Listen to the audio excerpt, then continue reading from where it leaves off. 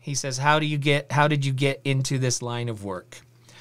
Well, I spent the early years of my life in the restaurant business, not because I loved restaurants, but because when you drop out of high school and you don't go to college, odds are you're probably going to end up working in a restaurant.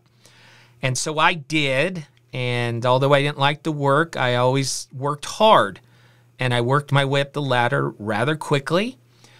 So I ended up running all of the Little Caesars here in Salt Lake City, all 42 of them. Actually, all across Utah, all 42 of them. And got stressed out of my mind doing that. My uncle enticed me to move to Las Vegas and to help him out, or a friend of his out, with their printing firm. Anyway, long story short, the whole time that I was working for Little Caesars, and in fact, way before that, when I came home from my LDS mission, I had never had a political thought in my life. Never. And because my family, they weren't into politics. I found out later they were.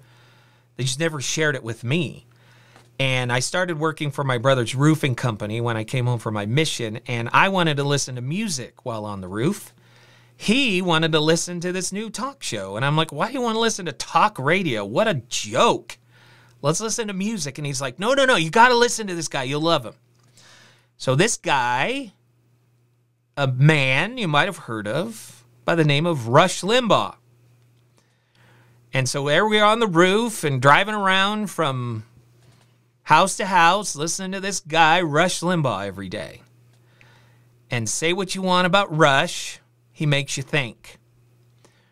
And he twists your gears. And I started to think, started to consider, started to ponder, started to research. Started to research my own country, its founding, its presidents, its laws, its court cases, and started trying to call Rush, give him a piece of my mind. And so over the course of the next, probably 10 years, whatever job I had, if I was on the road, I'd listen to Rush, and then I'd listen to Hannity, and I'd listen to the local talk show hosts. And when I was with KSL, when I was with Little Caesars, I used to call Doug Wright. And Amy Iverson was his producer at the time. And I'd give him a piece of my mind, or I'd agree with him. And I'd talk to other local hosts. Never once got through to Sean Hannity or Rush, although I tried many times. And I started to think, for whatever reason, right or wrong, that I could be a talk show host. And in fact, I was talking to my wife one day, and she had watched this episode of Oprah. And Oprah did a show about following your passions. So my wife corners me one day when I come home from a job that I'm not liking in Las Vegas. And she says, if you could be anything when you grow up, if you could have any passion or do anything that you wanted to do, what would you do? And I looked at her and I'm, oh, really, anything? And she's, oh, yeah. And I said, I'd be a talk radio host. And my wife, in that moment, I mean, she had a lot of choices. She could have laughed out loud at me. She could have scoffed. She could have mocked. She said, well, she could have said, well, that's not going to happen. She didn't. She looked at me and she said, okay, how do we make that happen? And I looked at her and I said, I don't know. So I actually put together some ideas for shows, and I sent them to different program directors. I'd never been behind a microphone. And so they never called me back. And then I found on the computer one day on the interwebs an ad for a local radio station. And the ad said, host your own talk show. And I'm like, that's what I want to do. So I call them up and I go down there. And it's this old house in the worst part of Las Vegas near the Stratosphere. It's a little radio station that is from a house. Literally, the studio is the living room. They do production in the kitchen and editing in the bathroom. Literally, I'm not lying to you. And it's a little 5,000 watt radio station. In comparison, KSL is a 50,000 watt radio station. And that affects how broad the signal is. And they explained to me, yeah, if you write us a check, we'll put you on the air. Now, I'd never heard of this station, so I started listening to it. And it's all infomercials from top to bottom. So it's the guy with the colon cleanser. It's the guy, the doctor who gives the same prescription, whether you have cancer or tennis elbow, because it's his own formulated medication. It's all infomercials, top to bottom. And they're like, write us a check and we'll put you on the show. And we have an opening Friday mornings at 9 a.m. And I'm like, okay. So I wrote him a check. And I had the whole hour, no commercials, nothing. I show up and they play some music and they turn the microphone on. And I start talking. And I give out the phone number. First few days, nobody calls. There's a guy there who wants to help me, so we come up with an intro to the show. I'm embarrassed by it now, but I went on the air as the X-Man, who was the host of the Generation X Files. I still have cassette tapes of this madness, but that's what I did. My show was called the Generation X Files, and I was the X-Man. And I would go on the air and I would share my thoughts about the politics and the current events going on. And then I started calling up people running for office and elected officials, and I was surprised they would come on my show. And then to pay for it, I had to go out and sell my own advertising. So my first client was my neighbor who had a little lawn mowing company. He paid me $50, and I did commercials for his little lawn company. And then I was also trying to go to school at the time, so I was going to University of Phoenix. And I met the dean there locally, and it turns out he was a Raiders fan, and I was a Raiders fan, so we hit it off. And I told him about my little show, and he says to me, you know, I've got some extra money in the budget that I wasn't sure what to do with. And I'm like, what do you mean extra money? He says, well, it's about $4,500 a month. And I'm like, really? I said, I could go on the air every day for that. And he's like, all right, let's do it. And he says, well, what are you going to do for me? And I said, why don't we do every show on Tuesday live from the University of Phoenix? And we'll interview your students and your staff. And he's like, done. So I go back to this little station. It's KLAV, by the way. It's still there. And I tell them I've got $4,500 a month. And they're like, guess what? The noon hour just opened up. So I bought the noon hour. And I still had a full-time day job. So I needed a little extra time to travel from my day job and back. So I went to my boss at the time. And I said, hey, I need a little extra time for lunch because I'm going to go do this radio show. And he's like, what? You're going to do what? And I said, yeah, I'm going to do a little radio show. And he said, okay, I'll give you the time off, but I'm telling you right now, that dog won't hunt. And if you know what that expression means, he said, I'll give you the time off, but you're going to fall flat on your face. I'm like, okay, so I left my day job every day for lunch, and instead of eating food, I did a talk show for an hour. And I kept getting on these local officials, and I start getting regular callers and things like that. So then I start sending emails to the program directors in town. And I was not sending emails as myself. I set up a fake Gmail account with somebody else's name, and I started emailing the program directors in Las Vegas as a listener saying, hey, you got to hear this guy on KLAV. He's amazing. Why isn't he on your station? So, yeah, I lied. And so one day I get an email. And it's the program director of the station in Vegas that has Rush Limbaugh and Hannity. It's the #1 talk station in Vegas, KXNT. And he says, hey, why don't you come down and let's chat? And I'm like, okay. So I go and I sit down in his office. And we talk. And he goes, I got this email from somebody who says they're a big fan of your show. And I kind of smiled, and he looked at me and he said, you sent it, didn't you? And I said, yeah, I did. And he said, I really like that. He says, I really like that you promote yourself. One of the other things that I did to promote myself back then is I set up a cell phone with a headset, and I made a sign that said, we'll do talk radio for food. And I did my show from Sahara and Flamingo. I think that's right. Do those cross? I don't think those cross. The two main cross streets in Vegas. And I stood out there doing a live show on my headset with a sign that said, we'll do talk radio for food. So he heard about that.